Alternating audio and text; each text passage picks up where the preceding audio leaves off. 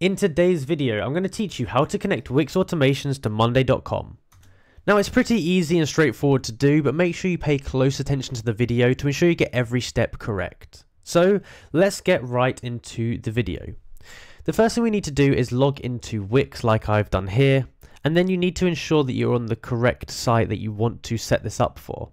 So I'm on my site, and now I want to go onto the left hand side and scroll to the bottom where it says automations. Then from automations, we're going to click on that and wait a second for it to load. It might take a second. It seems to be a bit slow, this section. But once it's loaded up, we're going to go to the top right hand corner and we're going to create a new automation. So we're here, we're going to click new automation. And you can, if you want to, use one of their pre-set up ones, but I prefer to create from scratch because it gives a lot more flexibility. So I'm going to go ahead and click start from scratch. Now, once we're here, what we can do is we can go ahead and pick a trigger. So it really depends what your needs are. But I'm going to click on site members. And we can select a different trigger here. So when a member logs in, when someone visits, when someone signs up to the site, when a member is approved, I'm going to click on the signs up to your site thing because that will work well for monday.com.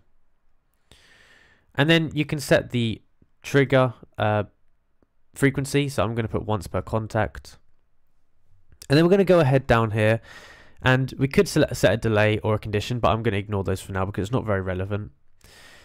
What we're going to do once we're down here is we're going to go onto the connect to Zapier button.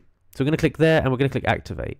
Now it's going to ask you to put a name in for the automation, so I'm going to type in monday.com and I'm going to hit save. Lastly, it's going to ask you to set up Zapier, but we're just going to click activate anyway because we're going to do that in a second. So now it says your new automation is active. Give that a second to load and make sure it's all good. And if it is, we can then go ahead into Zapier. So we're now inside of Zapier and we're going to go to the top left hand corner here. And we're going to go onto the create a zap section. Now once we've clicked that, we're going to go ahead and go onto the triggers. And for trigger, we're going to type in Wix. Now for the event, I'm going to go all the way to the bottom and click on Wix Custom Triggers. We're going to click Continue. And here it's going to ask us to connect our account. So you just want to click the connect button there. It will make a new pop-up, ask you to sign in. But do it, it's all fine, and it's just going to get you to allow access to Zapier. Once we've done that, we can go ahead and click Continue. And then we can go ahead to Automation Rule. Now we've just created the one called monday.com, so we're going to want to click that one there. And then we're going to click continue. Now it's going to go ahead and ask us to test the trigger here. We'll do that to make sure it's all set up correctly. And you can see, boom, it's connected up correctly. They've been able to find records. So this is all data that's pulled from Wix. So we're going to click create a continue with selected record.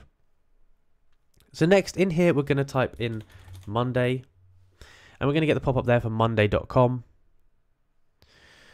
And there's a ton of different events we can set up now. So we could create a new board. We could create an item on a board. That's probably the most likely one. But if you look through here, there's a ton of different actions that you can do. But I'm going to click create an item. So now we're going to click continue, and it's going to ask us to sign into our monday.com account. Now once we're in here, it's going to ask for our API v2 token. So we can get that from monday.com.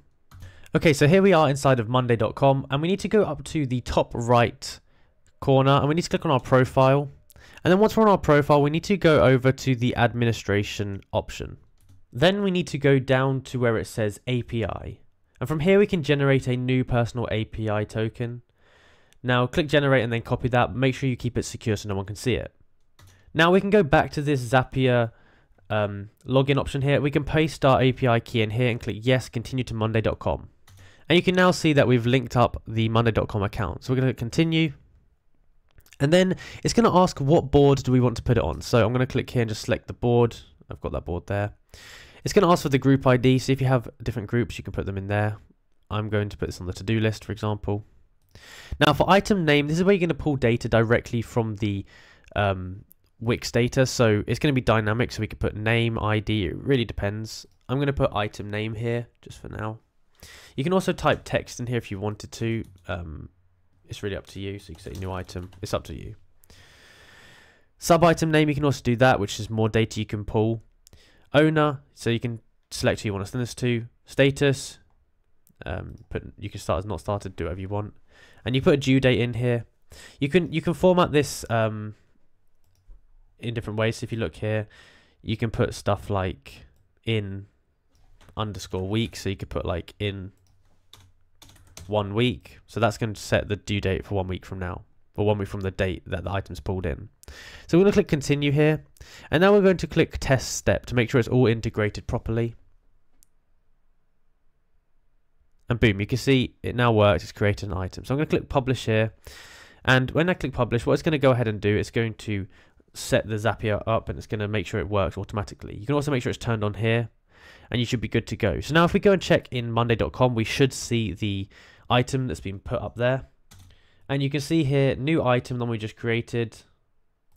The due date is 1 week from now. And yeah, it's all ready to go. So basically that's how you do it. If you enjoyed the video and found it useful, be sure to like, subscribe and comment down below that it helped. Thank you for watching.